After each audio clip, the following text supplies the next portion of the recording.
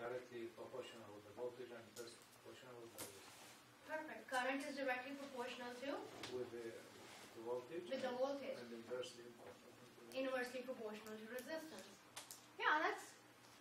Imagine I had no clue of what electrical is.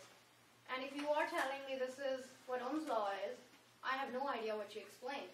So assuming that this person doesn't know anything about voltage, current, and resistance, how would you explain to someone in layman's terms? I'm sure your spouse has asked you, what is voltage? You keep talking about I'm working on 220 volts. Isn't it?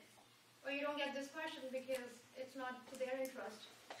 Don't you get this question? What you keep on saying you're working on 120. Well, what is volt? So don't you get this question? How would you explain to someone that doesn't know anything about electrical what is voltage? No idea. Like water off the pipe. It's water off the pipe. Perfect. Is that voltage? Yes. So the water is voltage, the pipe is voltage, or the flow is voltage? The flow is voltage. Okay, and what is water then? pressure. Pressure. And okay, you're almost there. Keep staying with me. So tell me, if I push this, okay? If I push this, what did I do? I provided a force, right? If I provided a force, the marker moved. What is that movement? Response to the push. What is this push? Called voltage. The response you got because the water moved or the pen moved is what? Current. Because of what?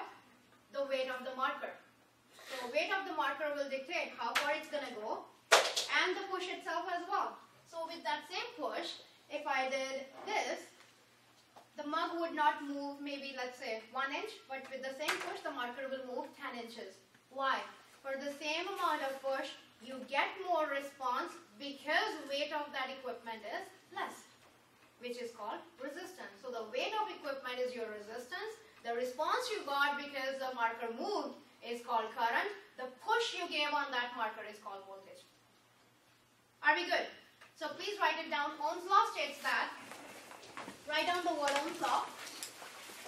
Ohm's law states that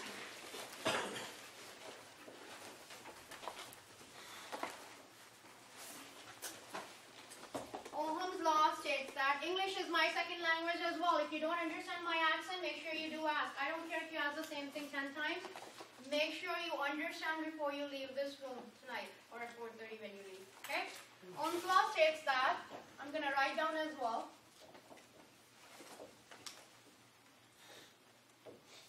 Current in an electrical circuit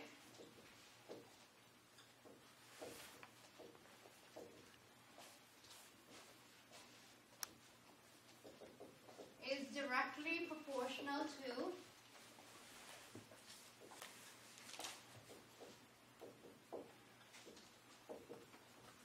applied voltage.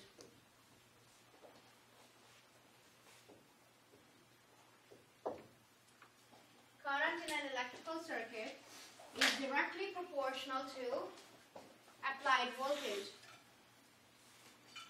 That means I'm going to draw a nice looking triangle for you guys, okay? This is something called Ohm's law triangle.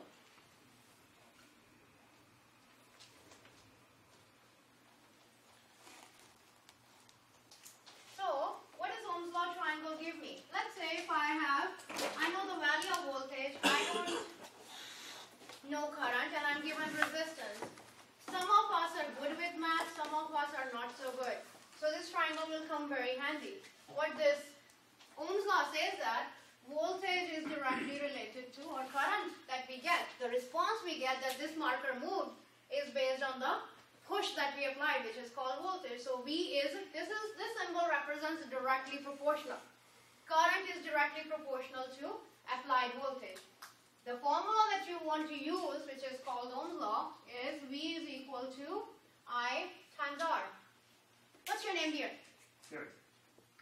Karen. Karen, I by R in Ireland? It's called I by R, rather than I times R. Here in Canada, when we say I by R, it's I over R. Oh, didn't get the joke? What I'm trying trying to explain is, you know how the lingo is so different. Here we say I times R, right? In Ireland, you guys say I by R. V is equal to I by R. Here, I by R means I over R, which is not true. So, let's say if you were given current and resistance, you'll put these two numbers and you'll calculate your voltage.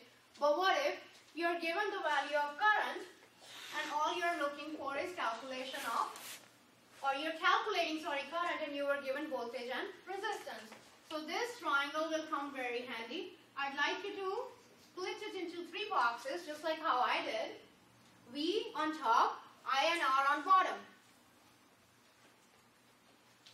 So if I'm looking for voltage, what am I going to do? I'll put my hand on V. What do I see? I times R, which I wrote down right here.